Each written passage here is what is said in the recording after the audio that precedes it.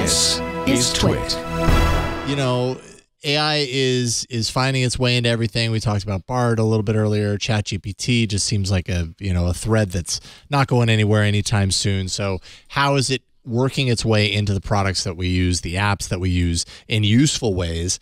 And Google announced that Workspace is getting a bunch of AI features, specifically a slew of generative AI features for many of the core products. So things like drafting, replying, summarizing, and prioritizing your Gmail, which they kind of already do some of those things from like a basic perspective, but some of the stuff is really interesting. Like replying, I think I saw an example where you're sending an email to someone because you want them to cover something because someone else is out.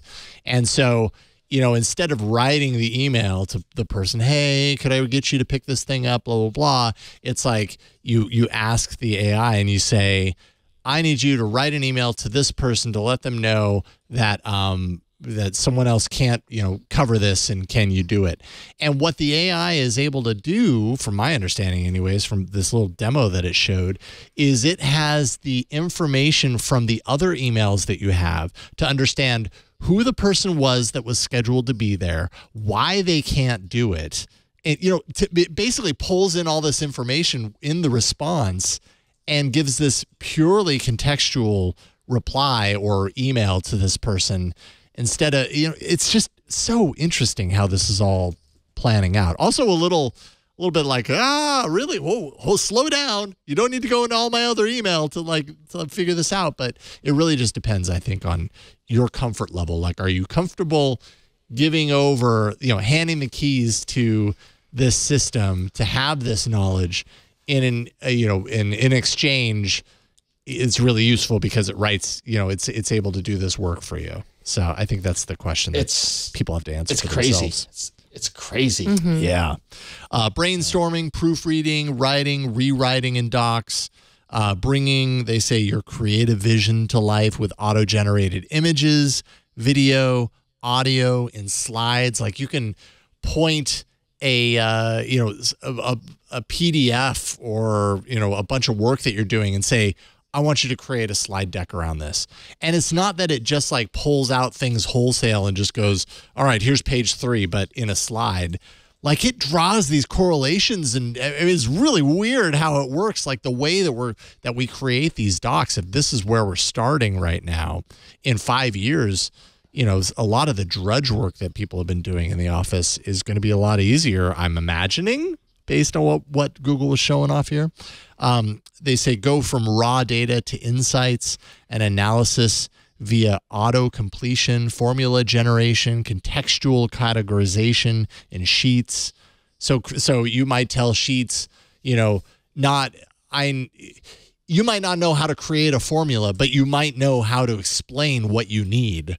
And you explain what you need, and it creates the formula. Like, that's super powerful. How many times am I in Sheets, and I'm like, I just wanted to do this thing, but I have no idea where to begin. So I start doing my searches, my Google searches, and, find some Stack Overflow forum, thing, and try to do the formula. Oh, man. I've been there. Instead just be like, I just want this number to appear there based on some of this other information, and it creates the formula for you. Awesome. Generating new backgrounds and capture notes in Meet, enabling workflows for getting things done in chat, whatever that means. So AI coming into the Google Workspace environment to make things a little easier, says Google. I'd be curious to play around with it. I'm sure we're going to get access to it in the tools that we're already using relatively soon. But pretty neat stuff. Yeah, would you agree? Yeah. I agree. Yeah, for sure. So we'll see. Don't forget the I'm feeling lucky button. What does that? What does that do? Do we even still have that? Is that on? Oh, I didn't even catch that. Yeah, it's in there. I don't. I mean, that's a good question. What does it do? But you would just there. open up. It's there, like in the bottom. Lucky. So let's see. I'm just going to give you an option here in a second to what. Okay, so this has to do with Docs and Gmail, writing things. You've jotted down a few bullets on your phone from a recent meeting, and you want to transform them into a more polished summary to share with your team. For these scenarios and many more, we're adding new generative AI capabilities to help you rewrite. And if you're in the mood to let AI try out a new playful voice altogether, you'll be able to hit the I'm feeling lucky button in Gmail. So it's like, okay, let's see what you come up with. Boom. You have cancer. No, okay, delete. No, horrible. Not true. Bad move, Google. Back up. Not true. Mm-mm. Yeah, not true. Call man. back to pre-show where, Yes. Anyways, interesting stuff. Would love to. I mean, this stuff is incredibly useful as long as it works. But I think we're kind of heading into the territory of it not being perfect. As we talked about in pre-show, none of this stuff is perfect, but it's a lot more useful now than it used to be. It's a lot better at doing this stuff now than it ever used to be. And that's what I think people are getting really excited about. It's within the realm, again, not perfect, but it's within the realm of usability to where it's like, okay, actually, I could use 80% of what this just gave me, and that would be incredibly helpful. Which is like starting. Sorry, Yes. after you win. Yeah. No, go ahead. You were. I was gonna say this is just the start. Yeah. This is just the starting point of like of the wave. So win after you.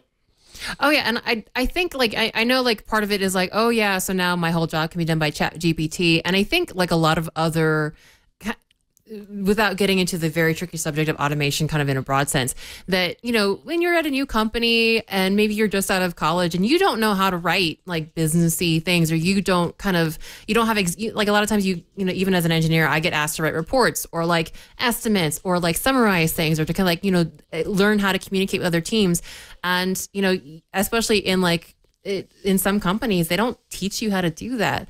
And you're kind of just like trying to figure out how to do it on your own. Imagine having a really good starting point to be like, okay, here's how, like generally, here's a good way of starting to communicate these kind of things. And here are like kind of patterns in how like people like to like, generate these kind of reports or generate these kind of presentations.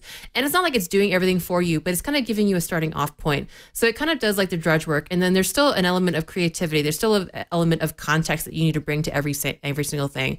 It reminds me a lot of like the updates and even in like programming development that I've experienced. It's like nothing's ever well, that's not true. It hasn't replaced me yet. It's just made me able to do the core of my job faster and better. And so I love it, especially as someone who's worked a lot of big corporate jobs.